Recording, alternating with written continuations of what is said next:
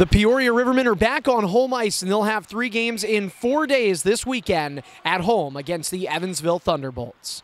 Hello, everyone. I'm Andrew Mossbrooks, and this is the Power Play pregame show presented by our good friends at Home Field Energy. The Rivermen took 1 of 3 games last weekend. With a win over Knoxville in overtime Sunday, they were able to salvage a 3-3, which included a loss the night prior to the Ice Bears, and Friday night in Evansville, the Thunderbolts were able to shut out Peoria 2-0. Brian Billett made 45 saves in goal for Evansville to get the team's first shutout in franchise history against the Rivermen and their first regulation win of the season over Peoria. Today is meeting 8 of 10 on the season between these clubs. They'll wrap up their season series Sunday afternoon here inside Carver Arena.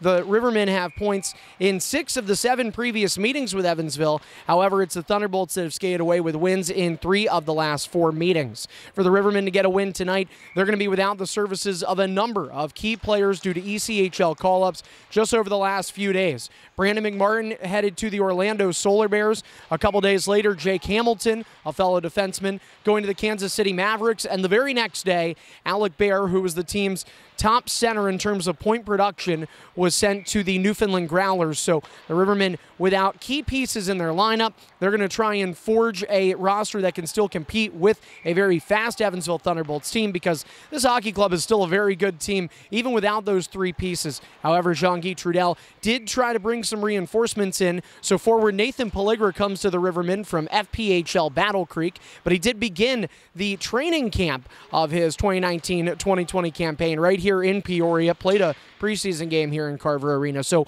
Pelligra has some familiarity with the team, and he'll see if he can slot into that third-line center role with the club here tonight. Eric Levine is going to get the start in goal. He's got 17 wins on the season. He is tied with Huntsville's Max Milosic for the league lead in SPHL wins for goaltenders. Puck drop inside Carver Arena is at 6:45. It's turn back the clock night. Upper level tickets are just $8, and we have select lower bowl seating starting at $10. Call 309-676-1040 to get your tickets. If you can't make it out, our puck drop is at 6:45 with a pregame show starting on the air at 6:30 on SPHL Live and Mixler.